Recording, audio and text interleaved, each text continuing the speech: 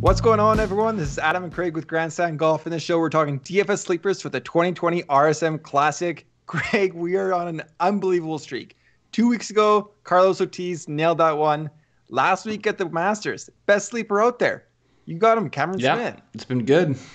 Munoz, too, was good last week, and then he just fell off on the last day. But still, you're not necessarily searching for a win from a sleeper, so I'm sure he got plenty of DraftKings points. He was still a very, very solid play. It's just more that it's the ones that potentially win you weeks. Those are the ones that you really like to hit. At 6,700, he was a lot better than Molinari. True.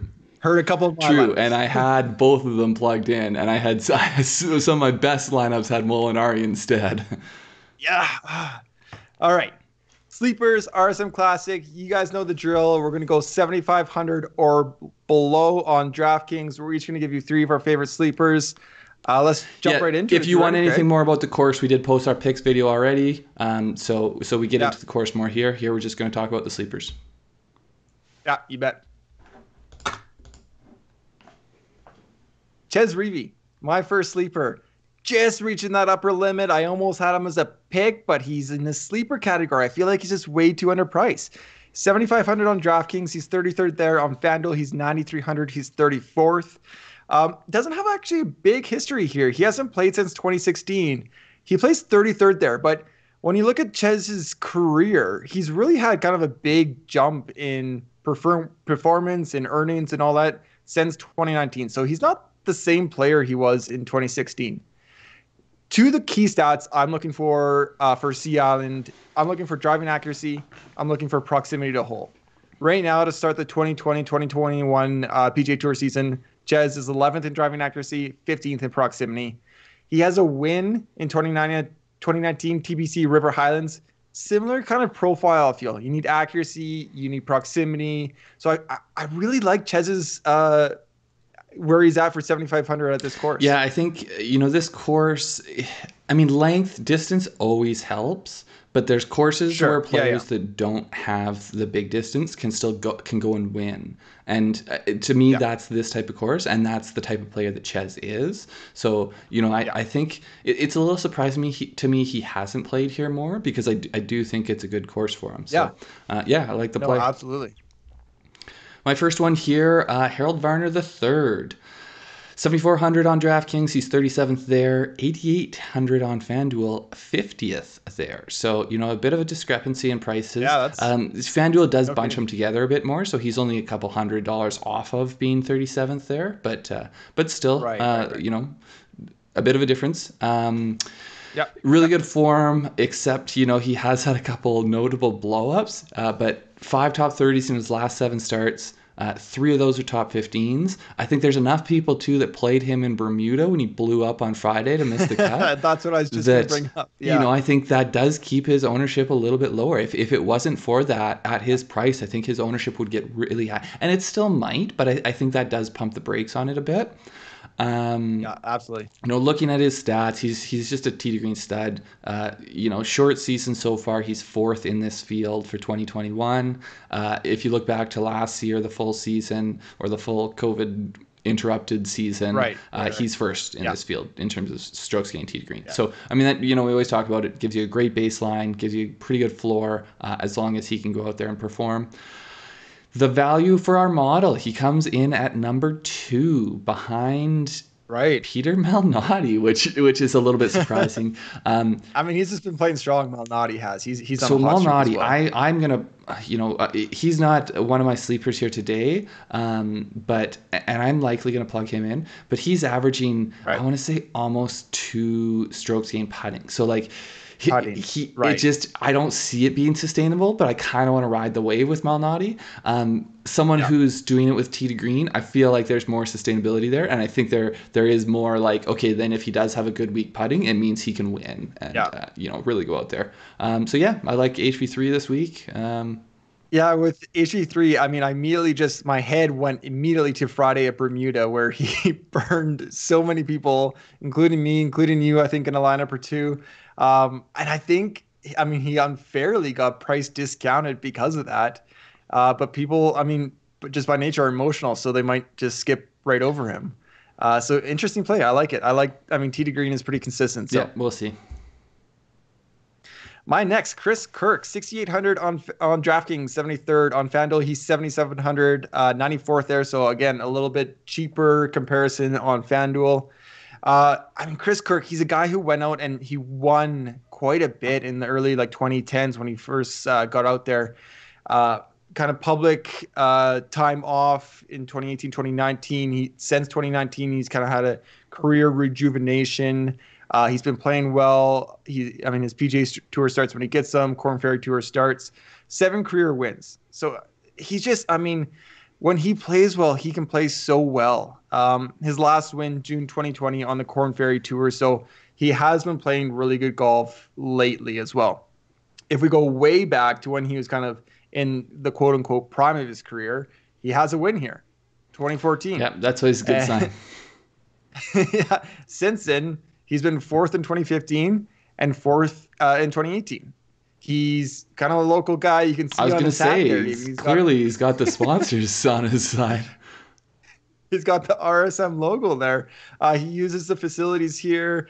I just can't get away from him at 6,800. It seems like a no-brainer with where his possible, he can go out and win this thing. His ceiling is so high. Yeah, I like it. I haven't looked too much into him. I think with the course history and the fact that he still trains here, that in and of itself makes him an intriguing play.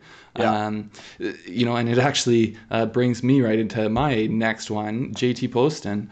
7,300 on DraftKings. He's 42nd. 8,800 on FanDuel. That's 50th. He is also one of the, there's a lot of these pros that call, that are locals that I think it's St. Simon's Island. Right. There's a whole bunch of courses around there. And it's really Davis Love III has built this golfing community. He's kind of like the godfather out there. And, we'll get into it a bit more on the Twitch show on Wednesday. But, Poston, Hudson Swafford, Zach Johnson, Kuchar, a lot of these guys, especially a lot of the guys with Georgia roots, call this place home. Which it just gives you that little bit of an edge. If there is a weird angle you're playing into a hole or something like that, you know how the green may receive it, all those type of things. Anyways, on to JT Poston. 3 top 10 since the restart. 14th here last year. Before that, he doesn't have a great course history, but he is still a younger guy, so I'll forgive that. I think a 14th shows that you can play the course well. Absolutely. Yeah. He's a strong putter and he is putting well right now. 4 tournaments before the Masters, he has averaged over a stroke gained around putting. I think the lowest, for over the course of a whole tournament in that span was something like 0.64, I think it was. Wow. So, he's putting really well. He missed the cut at the Masters too, and I think where he was priced, he likely had quite a bit of ownership because so many people were trying to cram stars in. I think in the 6, 7, 8% range. He was one of the pretty popular, really low for sleeper. The people in that price range, he would have been amongst the most highly owned. But so I think there might be a little bit of I just got burned with him. I'm not going back to the well. But I like him. I like him this week. I think he is decent top 10 potential. And if not, I think he's got a good chance of getting a top 30 or 20. I completely agree. I like him. I agree with the top 10. I think I would be a little bit concerned about his ownership. That might be my only thing. I'd have to see who else is kind of in that 73 area on DraftKings. Again, we'll get into it more in the Twitch show, but there's a ton of people down in the low 7s, high 8s that I like. There's a lot of attractive names. A very balanced lineup is definitely viable this week. So not balanced at all. I'm going basically the bottom of the barrel here. 6,100 on DraftKings, FanDuel, bare minimum 7,000. Jonathan Byrd. If there's a trend of guys over 40 winning this season, maybe Byrd can continue it. I think he's 42 or 43. But kind of staying in that same train of thought. He's a Sea Island resident. He obviously plays here I think he's played here pretty much every year. He trains here, I'm sure. But looking at how he's done compared to other years and how his kind of correlated performance has been, he's made more cuts this season with 3 than all of last season. So when you look comparing year to year, you have to look how these guys are coming in and going out of this tournament. If they're out of form, obviously they're not going to pop Yeah, this in the tournament. you wouldn't So expect that year to be yeah, good at this tournament if their whole year was bad. exactly. So in his last four starts, he kind of has two top 25s and two missed cuts. And if you follow kind of the trend of his season, when he's playing poorly, he misses a cut. When he's playing well, it's a top 25.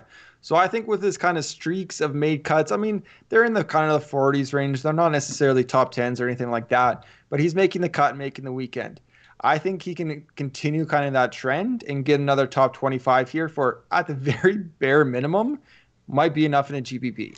Yeah, Looking at his kind of overall stats, one last thing, 16th in proximity to hole. It's one of those stats I've been kind of keen on this week, so I like that as well. yeah, I don't know if I'm going to go down that low, but if you do want to go down that low in the salaries, it's a name to look at. He also, I was reading about all the guys who are residents here, and Yeah. I'm pretty sure it was him where they said 5-time PGA winner, which is the same as Ricky Fowler.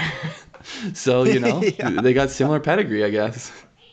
Yeah, exactly. There you go. My last one here, he's a guy we brought up before, Doug Ghim, Yeah. 6,700 on DraftKings, that's 81st, and 9,300 on FanDuel, which is 34th.